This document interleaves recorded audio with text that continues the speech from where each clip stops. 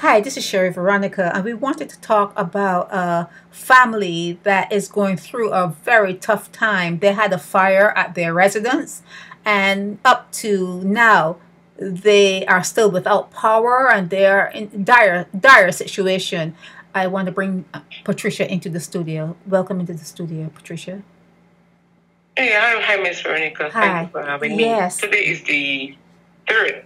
Yes. I went to take some dog food to somebody, and I came across this little alley. The first time I've gone through there, and I saw those people next door, and I just happened to ask them how is business, and they were telling me that the house got burned down, and they knew who it was, and they had them on camera, somewhere on camera. They had the And the arsonist. police, They had the arsonist on camera, right? That's what you're saying? I think so. Okay. Yeah, allegedly. Allegedly. Yes.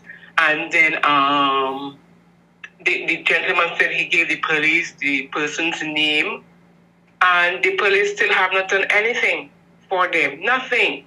And when I bought a drink, I said let me support. I bought a drink. They had ice in a cooler, Miss Veronica. Mm-hmm. They have no electricity, and they have to start from scratch because rebuilding their house, and they're selling the snacks at the back. So I want people to support them. It's opposite. I sent a picture of the doctor's office.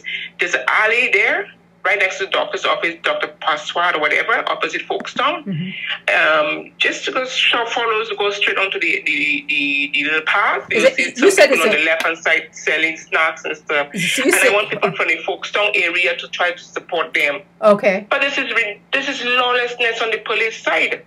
Yeah, they take a while. And they gave it all because he didn't want to give them his name. He didn't, in fairness to them, they didn't really want to give me his name. But I took it on myself to tell the story.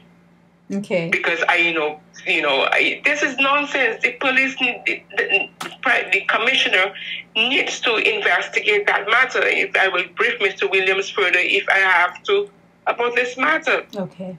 So the matter is, and then you have footage of everything. The matter is, there's a home in Trent in Folkestone area that experienced arson or some sort of fire. How long ago was that? I didn't ask them. Okay. I didn't ask them. The guy said he told the police who the person was, and they still haven't done anything about it. Okay. Yeah, so they may need some help. Looks like anybody that in the Folkestone area, just across Dr. Persaud, whatever you call it, there's a doctor's office and there's a little alley there.